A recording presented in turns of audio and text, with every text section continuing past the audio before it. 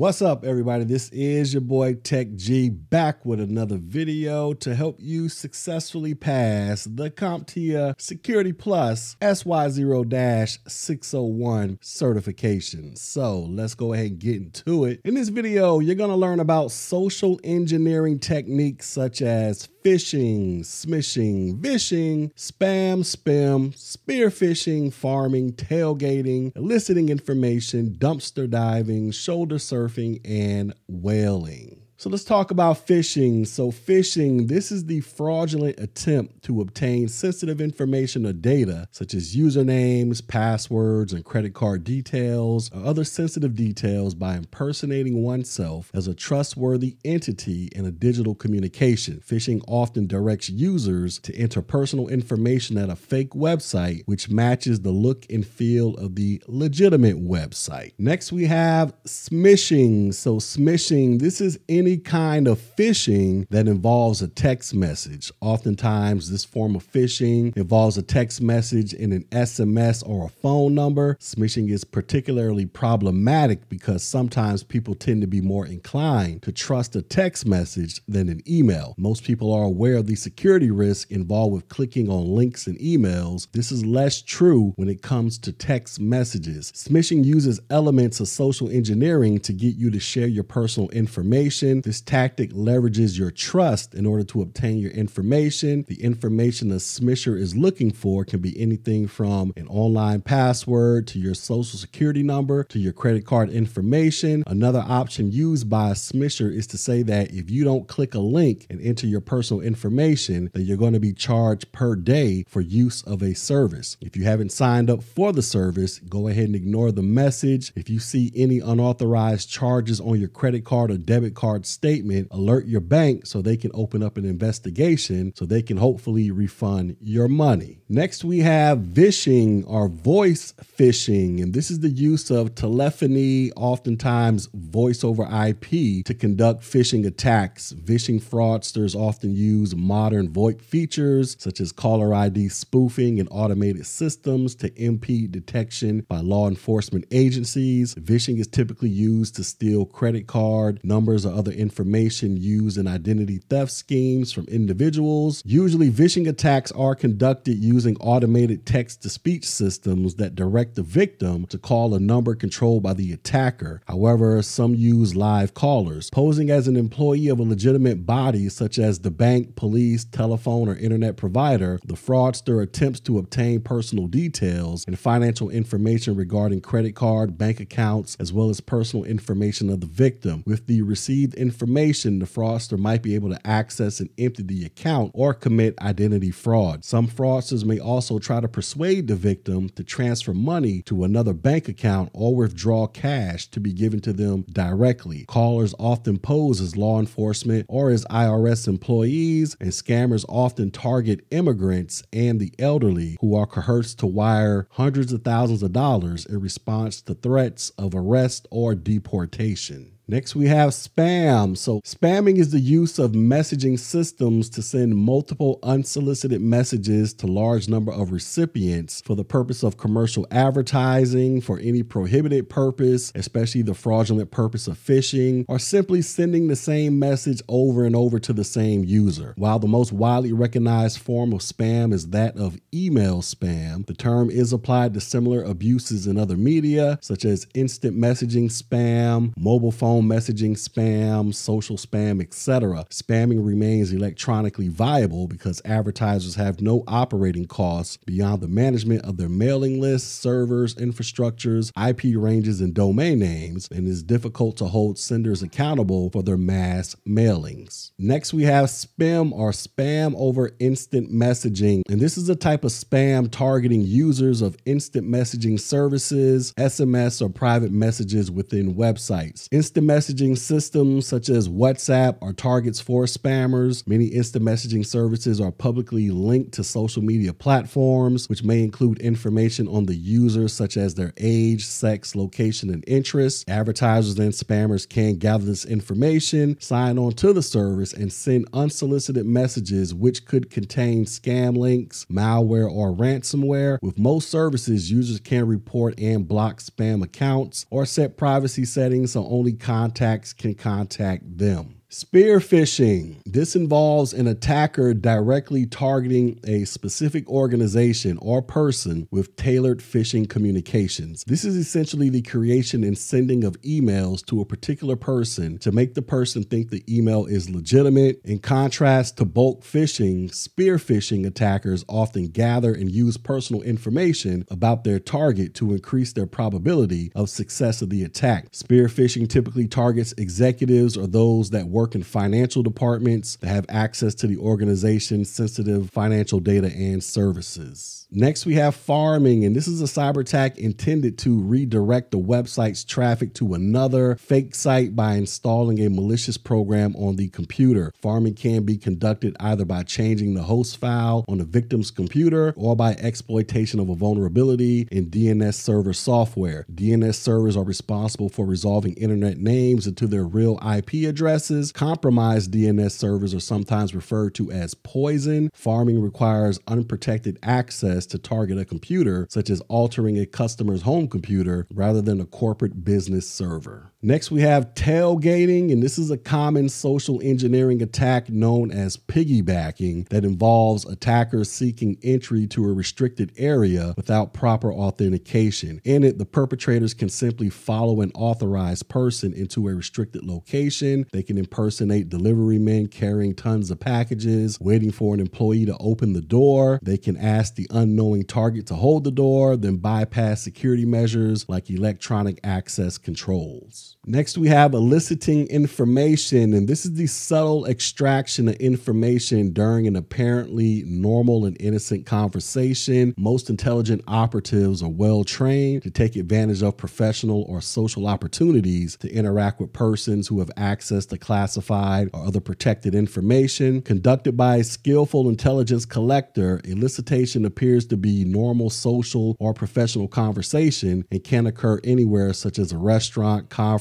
a visit to one's home, etc. But it is a conversation with a purpose to collect information about your work or to collect assessment information about you or your colleagues. Elicitation may involve a cover story or pretext to explain why questions are being asked. Some elicitation efforts can be pretty aggressive, imaginative, or involve extensive planning. Through elicitation, intelligence collectors may confirm or expand their knowledge of a sensitive program or may gain clearer insight into a person's potential susceptibility to recruitment. Dumpster diving, and this is the technique used to retrieve information that could be used to carry out an attack on a computer network. Dumpster diving is not limited to simply searching through the trash for obvious treasures like access codes or passwords written down on sticky notes. Seemingly innocent information like a phone list, calendar, or organization chart can be used to assist an attacker using social engineering techniques to gain access to the network. To limit the prospects of dumpster diving, paper shredders or shredding services, they should be employed to keep available data limited. Next, we have shoulder surfing. So a type of social engineering technique that is used to obtain information such as personal identification numbers, passwords, and other confidential data is by looking over the victim's shoulder, either from keystrokes on the device or sensitive information being spoken and heard, which is also known as eavesdropping. And then we have whaling, and this is a specific type of phishing attack that targets high-profile employees, such as the CEO or CFO, in order to steal sensitive information from a company. In many whaling attacks, the attacker's goal is to manipulate the victim into authorizing high-value wire transfers to the attacker. Due to their highly targeted nature, whaling attacks are often more difficult to detect and prevent than standard phishing attacks. In the enterprise, security administrators can help reduce the effectiveness of whaling attacks by encouraging corporate management staff to undergo information security awareness training. So that was my quick little class on social engineering techniques. So let's go ahead and do some of this outstanding check on learning. So the first question is a social engineering technique whereby attackers, under disguise of a legitimate request, attempt to gain access to confidential information. This is commonly referred to as what? Is it phishing, privilege escalation, backdoor access, or shoulder surfing? So when attacked under the disguise of a legit request to gain access to confidential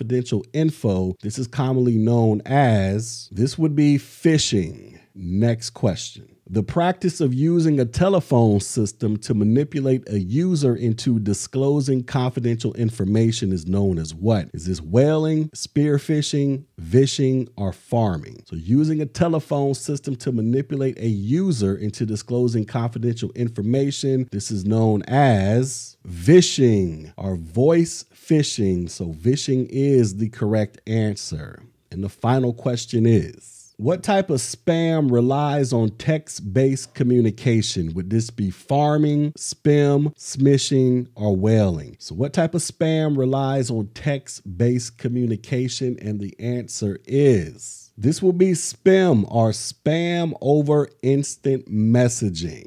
All right, so once again, that was my quick little class on social engineering techniques, where we talked about everything from phishing to smishing, vishing, spam, SPIM, spearfishing, pharming, tailgating, eliciting information, dumpster diving, shoulder surfing, and whaling. Now, if you felt like you've gotten something valuable out of this information, go ahead and hit the like button, share button, drop a comment, but most importantly, subscribe to this channel. Also, go check out my website, Technology G, so that you can get read up on the latest and greatest to help you successfully pass the CompTIA Security Plus SY0-601 certification. And until next video, ladies and gentlemen, peace.